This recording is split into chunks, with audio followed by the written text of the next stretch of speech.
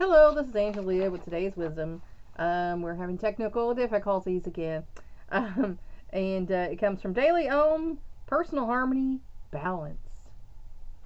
Like pieces of a puzzle, the many different aspects of your being come together to form the person that you are. And we have many different aspects as people, from the spiritual to the mental to the emotional to the physical. Um, you work and play, or at least you should. Rest and expend energy, commune with your body and soul, exalt in joy, and feel sorrow.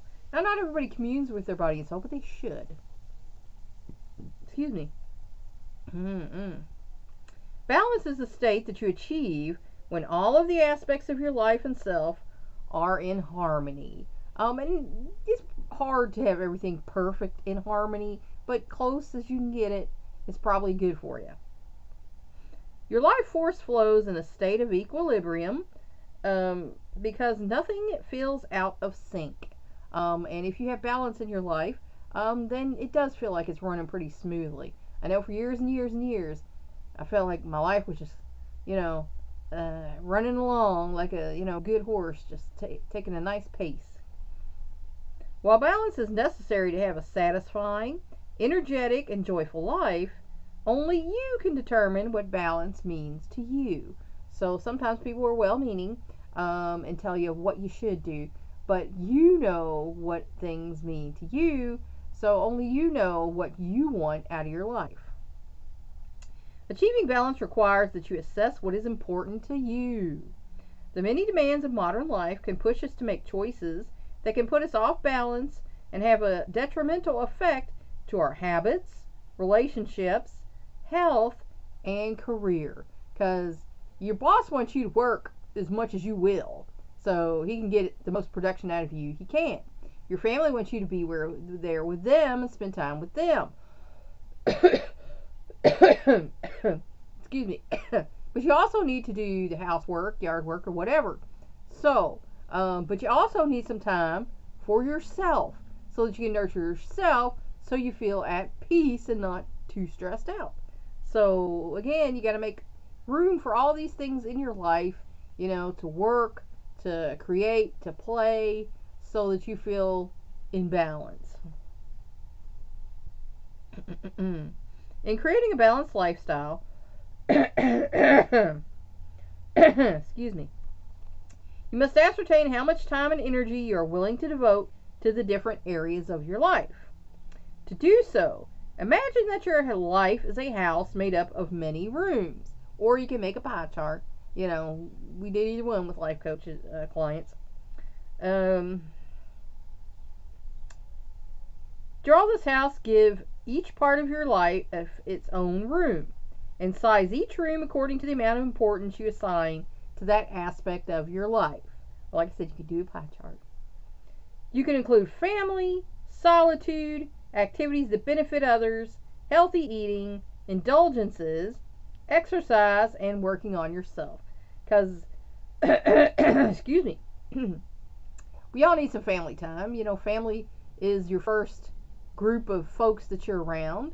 And we also need alone time. I got plenty of alone time during the day and on Sunday afternoons.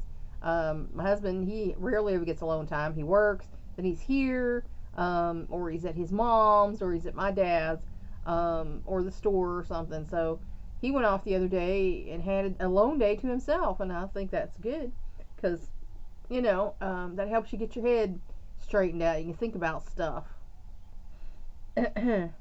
Activities that benefit others. We should all be giving, loving folks. At least try to be as much as you can. Healthy eating. You should eat healthy every day. Your daily day, you should be eating healthy. Now, indulgences. Again, like maybe once a week, go out and have dinner. Have some dessert. Have that Coke. Once a week, that's fine. But what you do every day needs to be something good for you. Exercise, you should get some every day, and working on yourself. When I was coming up in my 30s and 40s, I was working on myself a lot because I knew I had some problems coming where I came from, and I had been through some therapy in my 20s, in some group, but I knew I wasn't where I wanted to be. So I went back and then I learned some more things, and I'm like, I want to help others. So then I went to college, life coach training, and things so that I could do that. And, I knew that's what I wanted to do with my life. You may discover that certain elements of your life take up an inordinate amount of time, energy, or effort and leave you with few resources to nurture the other aspects of your life. And now I just cut down on some of the TV I watch in the morning. I have a couple preachers I like to watch, get my fresh manna every day. But one of them has started, having the whole big sermon things and doing these special ones where it's like over 2 hours. So I've had to stop doing that because if I sit there for 2 hours, then I can't get everything done I want to get done through the day. So luckily, like YouTube and other streaming channels, when you stop at a certain point, it saves your place. So then I can come back the next day and continue watching where I left off. So that's solved that problem of sitting there all morning, because I'm like, man, this is what's taking up, because I'm like time and everything, like what takes up much of my time that I can't get this done. I used to be able to get this done. Why can't I get it done now? And then the other day I was like, okay, I just sat here for over 2 hours watching this preacher talk, and yeah, it was interesting and good, but I don't need to do that every day. I can take my hour when I'm eating breakfast, and that's good enough. You may want to spend less time on these activities and more on the ones that fulfill you. Because we know things, and most people got to work to make money. I had to for years and years and years. So you got to do what you got to do. But you also need to do something for yourself. You need to do something that makes you feel good, whether that's creating, whether that's, reading or writing or, making art or playing or, whatever it is. You need to do something that makes you happy every day. Schedule some time for it. A balanced lifestyle is simply a state of being in which one has time and energy for obligations and pleasures, as well as time to live well and in a gratifying way. And again, living well doesn't mean you spend every penny you make, but you can be grateful for what you have.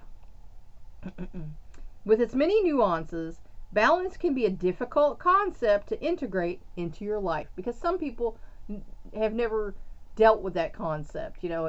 Coming up in the psychological and life coaching world, I was exposed to that a lot. There's a lot of talk about that.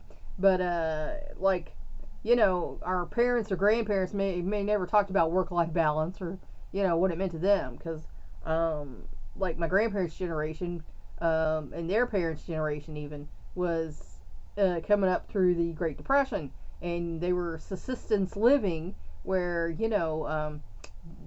like my husband's family was digging up potatoes out of the garden. That's what they were having for dinner that night, and his grandma cooked a gopher. They had a trap, and they caught a gopher, and so she cooked the gopher, and that's what they were eating. She said she never cooked one again. It was so gross and greasy, but they were subsistence living. So they might not had any, idea of what work-life balance is. Nowadays we're lucky that we can have that and do that, and it's much more mentally and emotionally healthy for you to do that.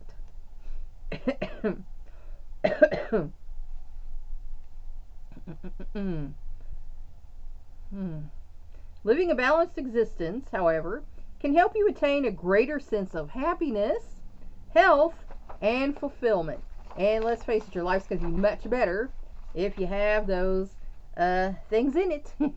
Think about it. Thanks for watching. Please like and share this wisdom so we can spread it around the world. If you want to help me out, subscribe to my YouTube channel. If you want to help me out even more, go to my Patreon page and become a patron. That's all for now. Until next time.